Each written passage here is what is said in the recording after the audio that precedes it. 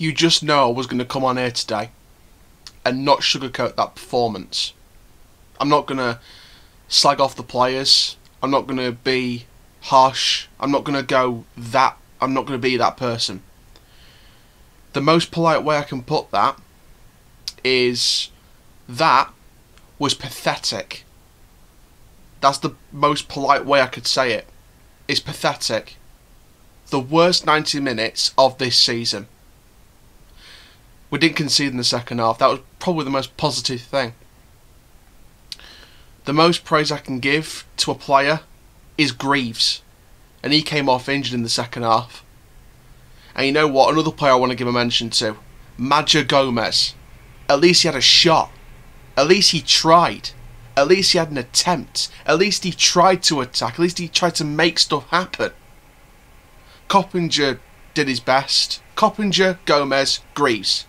Only 3 players that did anything in that game. Rest of the starting 11, shall I say. Because Lakilo did bring some energy. Horton looked like an alright player coming on from, it was his first league appearance. He could look like a bright talent. Leave the subs out of it. So Gomez leave out of it. Lakilo leave out of it because he looked energetic a bit. Horton leave out of it.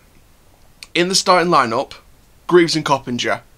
Rest of them they get below a 5. Greaves and Coppinger are the only players that get above a 5 today. Because that was pathetic. And that's the most polite way I could say that. First goal. Halliday got skinned. He got skinned alive. Like you were being cut up by the chainsaw from that horror character Leatherface. He got skinned alive by Brendan Barker. Well done to Brendan Barker, by the way. Rangers loanee. Brilliant performance. One of the star men for Oxford. In fact, the whole flaming Oxford team, I'll give them all credit. Well done, Oxford. You got revenge on us for that 3-2 win at the keep that we got. You got revenge on us. Big time. Second goal. Free kick. Headed in. 2-0. After the first goal, our heads just collapsed. We fell apart. Third goal. How did he even get the space to shoot? To get the pass through to Shadipo, and how did he get the space to shoot? Poor defending. Weak, spineless mentality. That's what it was like on the pitch. And I know these players are brilliant players on their day. But today was their worst 90 minutes of the season. And like I said, I'm not going to be one of those people that's going to go all in and slag off the players because that's not me. That's not my kind of personality. I'm not going to slag off the players. But I'm allowed to be critical and analyse what I see. And what I see is a pathetic performance. Our mentality is weak. Our mentality was spineless. We had no creativity, no urgency, no pace. And we started off well.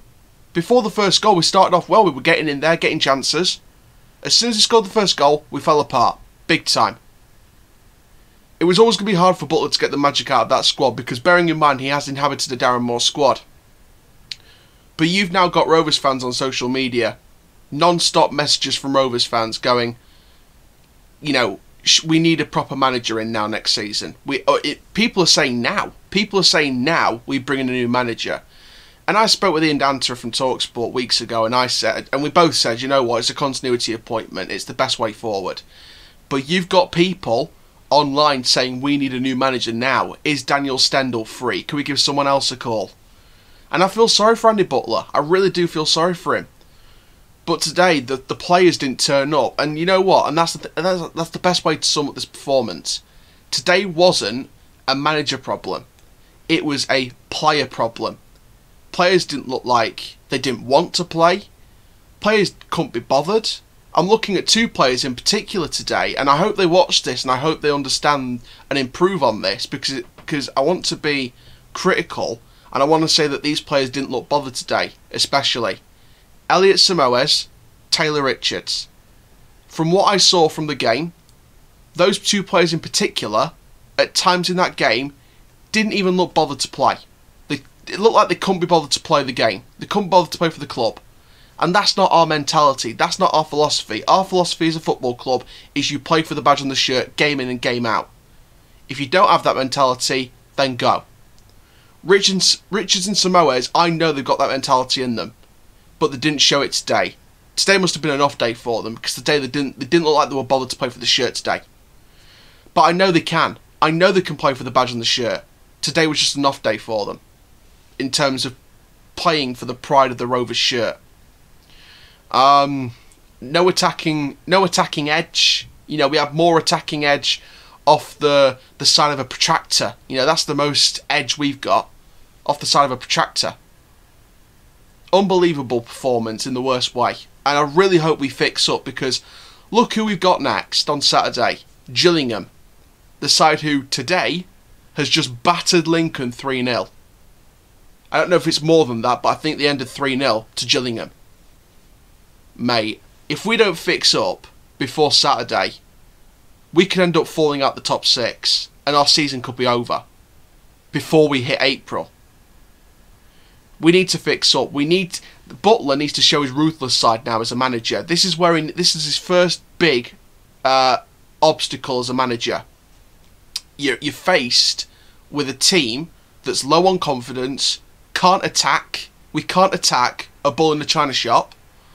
You've got a team that's low on mentality, low on confidence on the pitch.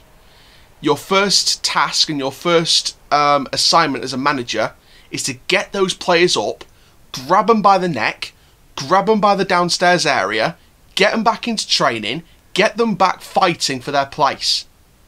Because if I was that manager, for the next game on Saturday, I don't care about injuries. Because right now, with Greaves added to the list, with Reece James on the list, we've got an injury list almost as long as the amount of wins that Arsenal have had this season so far.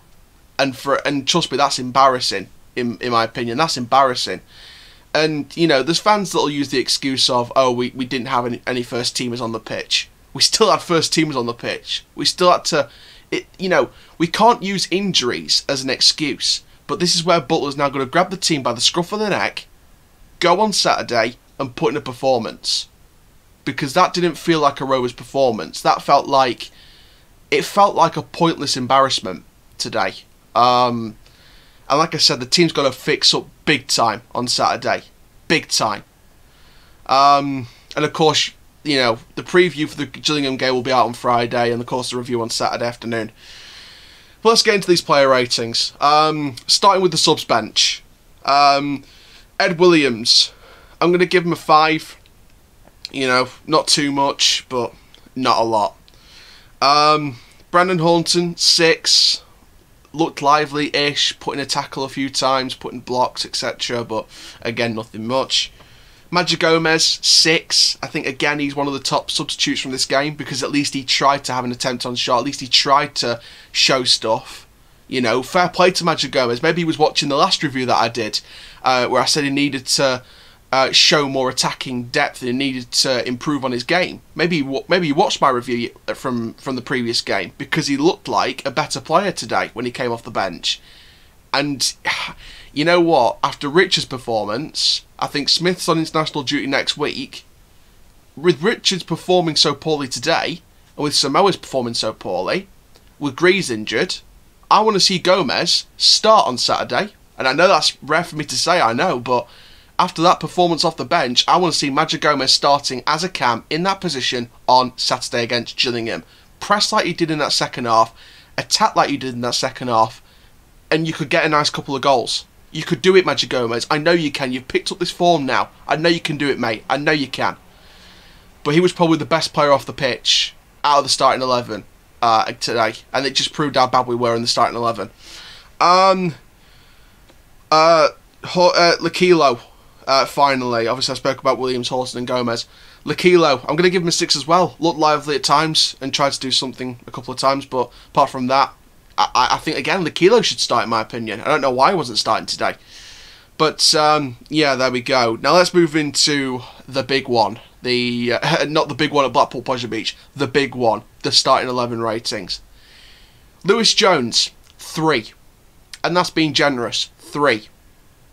At least 1 or 2 of the goals should have done better.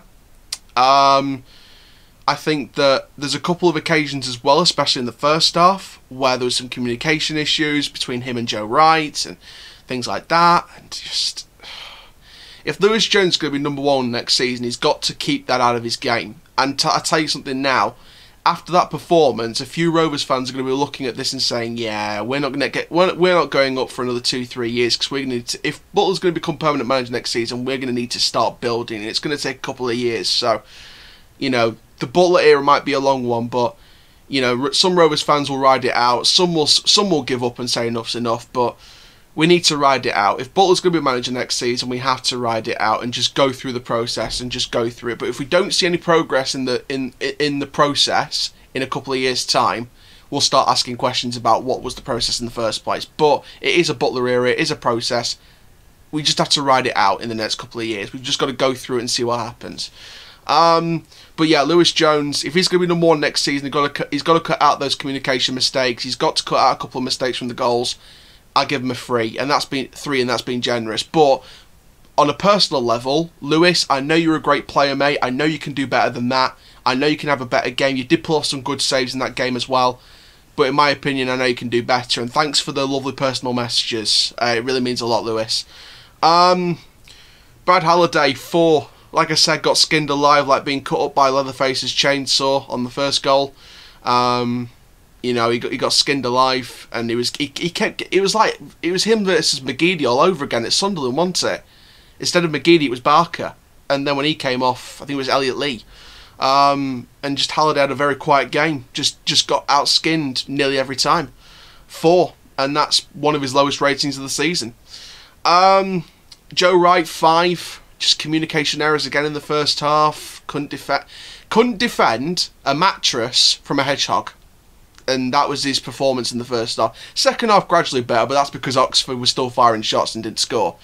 But I know Joe Wright can be a better player than that. But 5 out of 10 is generous. Same with Captain Anderson, 5. Again, same story. Was slightly better than Anderson, but no one gets below a 5 apart from a couple of players. Danny Amos, 4. I mean, I know people are excited to see Danny Amos back, but to be perfectly honest, in the long term, you got to think he's been injured for a few months. He hadn't been playing for a few months. He was on commentary for a few months. You can't just throw him straight in there unless he's not 100%. That's the first rule in managing. Don't throw someone out there that's not 100% straight into a very important game where you need 3 points. Because you know Danny Amos will be back on the bench on Saturday. And you know what? Again, I can't believe I'm saying this. If Reece James is out, Horton, I'd keep him on the bench. I would not risk him starting. I would put Amos on the bench with Horton, and I'd start Cameron John. You know what? I thought he looked the better over the last week or so. I think he looked the better of the left backs. Reece James obviously playing on the wing, but he's injured now. So the next best is Cameron John, and I know some people will be unhappy about that. But you know what? I'd start Cameron John in a month of Sundays after his performance in that draw against Northampton. I thought it actually looked a good player. So I'd start Cameron John on Saturday. And I know people might be unhappy about that, but if that comes back to bite me on the backside, then I'll hold my hands up and say it wasn't good enough. But I'd start Cameron John on Saturday. I'd risk it. But Danny Amos, 4, and I hope he gets back to full fitness at some point. Matt Smith going into midfield, 5, and I think he was one of the better players out there, but still gets a 5. He was losing the ball quite a lot in the second half. First half was better, in my opinion, from him, but second half just lost the ball a few times. Just okay, average performance, in my opinion. AJ Greaves, 6. He was probably one of the only bright sparks from that game. He was probably our best. In fact, no, not probably. He was our best player. For the first teamers, that's embarrassing. But for AJ Greaves, that's amazing. Comment down below if you think AJ Greaves was man of the match, because I think so. He was putting in tackles, he was looking fierce, he was looking physical. Again, one of the only bright spots from the game. And I've said this about Greaves. He is like the N'Golo Conte of this team. He's an annoying pest in the midfield that opponents just hate to play against because he'll annoy you on the pitch. He'll put tackles in, he won't be afraid to stick one in the boot. He won't be afraid to do that. And he's injured now as well. He's on the injury list. Like I said, our injury list is as long as Arsenal's wins this season in the Premier League, which is embarrassing for Arsenal. But yeah, Greaves looked a bright spot, and now he's injured. So what we're going to do is Robertson going to be back on Saturday? I hope so. Bogle and Bostock are hopefully back on Saturday, so maybe that will reassure things. But again, it's Gillingham. They beat Lincoln 3-0. I wish it were Oxford. I wish we could beat Lincoln again. But yeah, they beat Lincoln 3-0 today. Gillingham look a good side going into this game on Saturday. Going into the wings, Coppinger on the right, 6. Again, one of the better players. Tried to make stuff happen. You could see he was a leader on the pitch.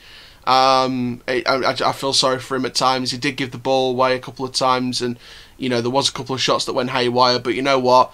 I know he can do better than that. But I think again he was one of the better players on the pitch. Taylor Richards, 5. And like I said, and I know this guy's got talent because we've seen it this season under Darren Moore, coincidentally. But Taylor Richards, I'm sorry, but at times in that game he did not look like he could be bothered to play the game today. He looked like he didn't want to be there. It looked like he couldn't be bothered to play football today. And I know he can do better than that. And it's a shame. It's a real shame because I know he can do better than that. Samoes, 4.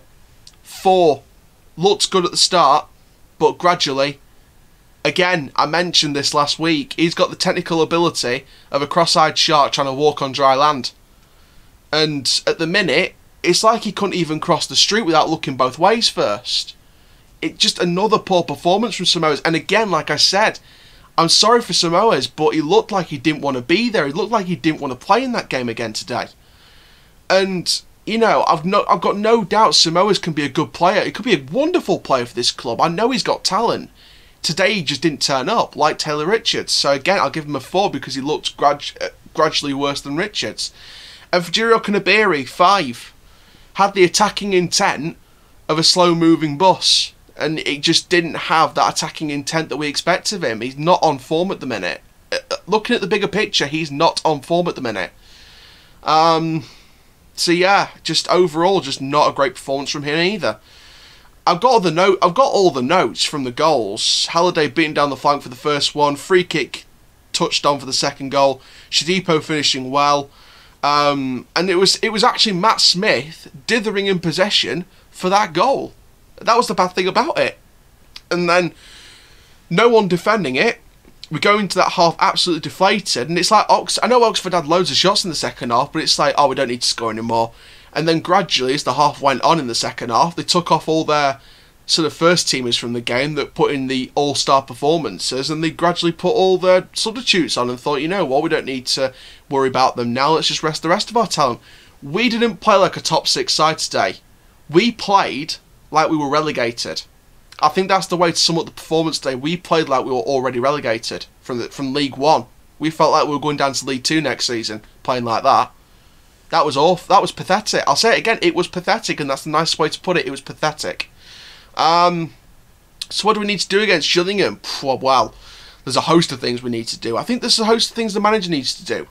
He needs to be ruthless. He needs to go in there and you know Andy Butler. You saw that 0-0 draw result. He didn't sugarcoat that at all. So I know he's going to come out firing tonight. If he doesn't come out firing in the press conference and say that was an awful performance, that was a pathetic performance, every one of those lads should be hanging their heads in shame, then, I don't know. I really don't know. And, to address the fans that are posting online, oh, Butler's not a manager, let's get a brand new manager in now, why are we hanging on to him to the end of the season, getting another manager. Honestly, guys, don't say things like that. Because, yes, today's performance was poor by anyone's standards. And I think even the club themselves can admit today was poor. Today was pathetic.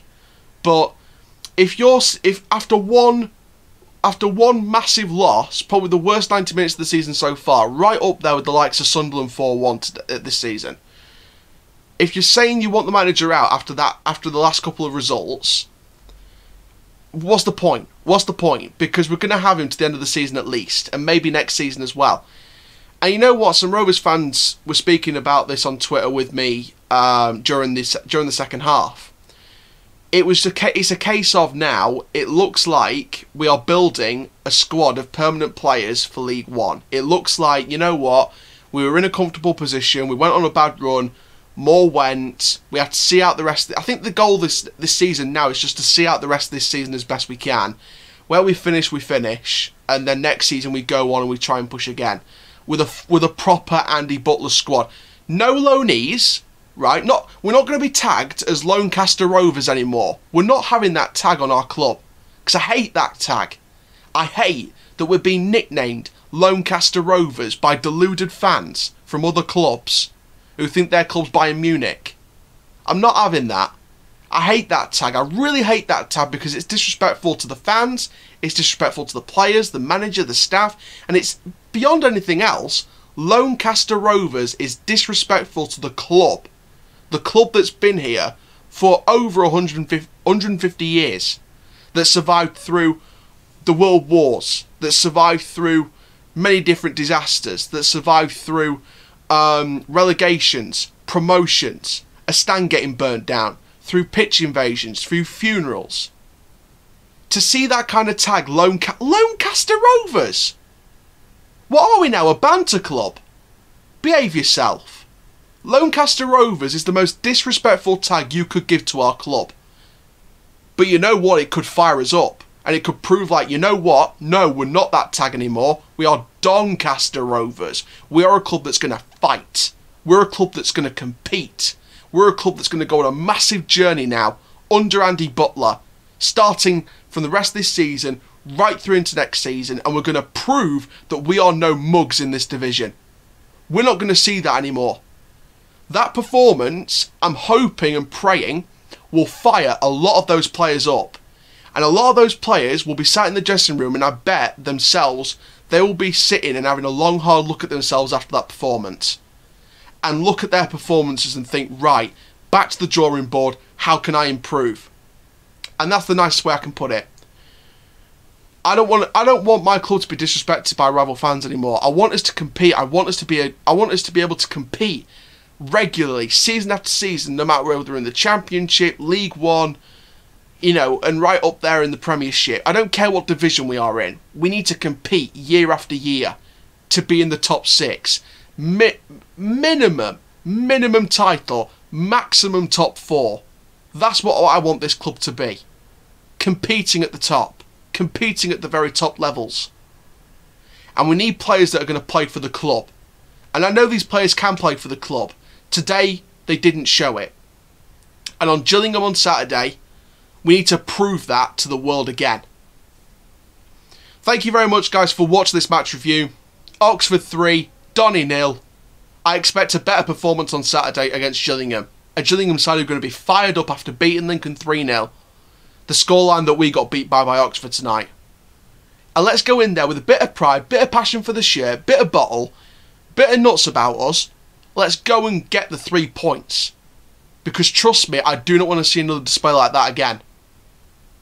You know, people can be disrespectful on social media. You know, they can cross the line, slag the players off. Don't do that. Please don't do that, because it just puts more disrespect on the club. The more you disrespect players and slag them off in a very, very harsh way, the more disrespect comes to the club. So don't slag off the players. Please don't slag them. You can criticise them, be critically analyse their performances, but don't slag them off. Do not slag them off. That's what I've done tonight. I've critically analysed their performances and be brutally harsh, but I'm not slagging off the players because I know they're good players. I know they're wonderful players on their day. So I know they can do it. It's just getting the best out of them. Thank you very much, guys. My name is Aaron Chandler from Forever Football, DRFC. Keep living the Rovers life. And that, my friends, is full time. Rovers till I die. Let's get the win on Saturday. Please, Rovers, please. Do not let me down. Rovers!